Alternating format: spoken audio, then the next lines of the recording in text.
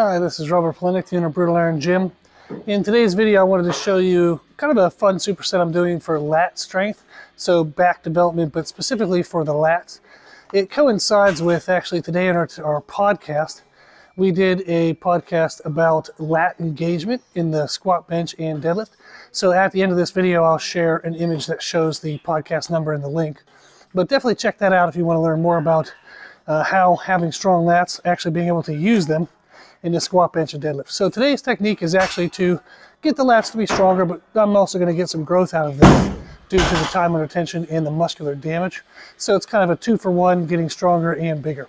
So behind me is actually our cable seated row. There you go.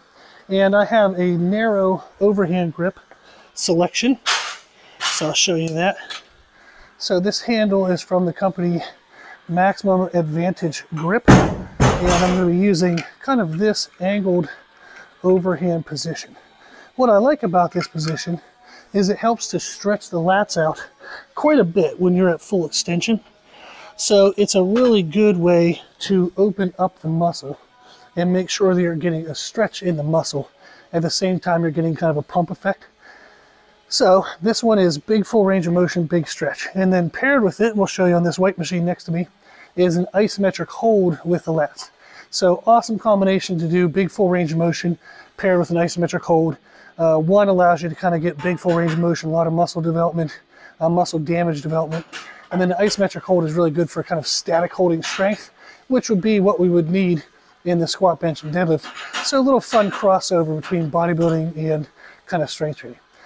Okay, so on this row, I'm going to go ahead and do a set. And what I'm typically looking for here is somewhere between 6 and 12 reps, depending on the day. If I want to focus more on bodybuilding, I'll do 12.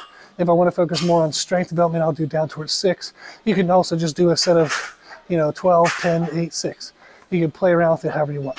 So the big thing when we're doing a seated rows is I'm going to be leaning forward on this motion, so that way I get a really big lat stretch. But as I drive back and squeeze, I'm not going to be kind of like throwing my body with it. So the goal is to sit forward, get a stretch. I drive my shoulders back, drive my elbows back, and I get a really good squeeze in my back, which you'll be able to see. But the idea is I'm making sure that my shoulders are what's moving, but not my core. I'm not going to throw myself forward and backward. So we'll go ahead and do a set. The idea of showing you the back is just so you can see the musculature involvement that's happening. Okay. So good stretch. So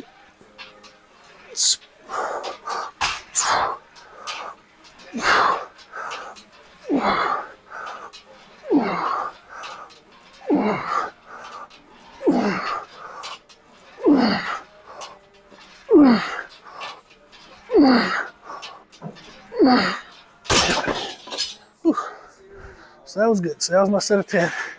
Now what we'll do is we'll set up for the isometric hold. Now, I'll typically do these pretty quick back to back. I'm gonna have a little more talking right now because I want to show you what's going on. But when you do this yourself, make sure you set them up kind of back to back aggressively with time rest. So that way you don't waste time and you maximize the stimulus. So what I have here, as you can see, our pull-up handle. I have ab straps, and I'm going to be using the knee pads to help kind of lock myself in place. The goal of this movement is I want to maximize my lat hold, so my isometric hold. So when I'm doing this, I'm going to make sure that my shoulders aren't lifted towards my ears. They're pulled down and held. But I'm also going to contract my abs as a way to further the stress load of this movement. So this is just a static hold, somewhere between 5 and 20 seconds. Again, if I'm focusing on a lighter bodybuilder day, I'll go to 20.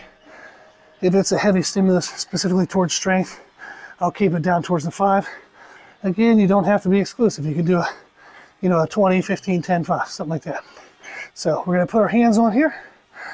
Now I'm going to get my shoulders already, instead of being up like this, I'm going to have them down and locked in place with my lats.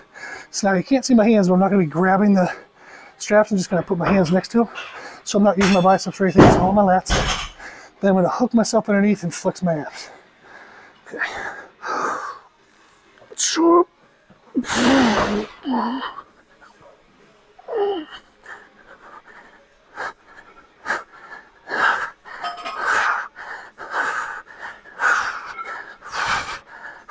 I'll let my abs relax.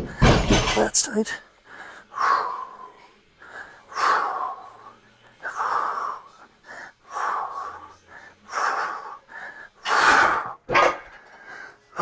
Good. Okay.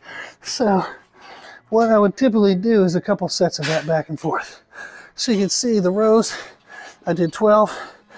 On this one, I held as long as my abs would hold, and then I finished it out with a lat hold. So don't cut yourself short, and when the abs give up, just give up the whole movement. Let your abs extend, but keep the lats down and try to get extra time under tension. So awesome combination. Again, you get full range of motion, muscle contraction, eccentric, great stimulus for growth and muscle damage. Then we also have the isometric hold, which is still muscle damage because the muscles are trying to fire to hold themselves, and some of the structures of the muscle fiber are going to like kind of snap as the muscle elongates, which is great micro damage for growth. Plus, isometric hold is just a heavier version. You can usually do something stronger in an isometric position than you can in a concentric, eccentric. So it's good to kind of pair those back and forth, get maximized full damage out of the muscle, and then isometric holds just like we would for bench press, squat, and deadlift. Awesome combination. Have fun with it. If you please check out the podcast for more information. It'll be following the video.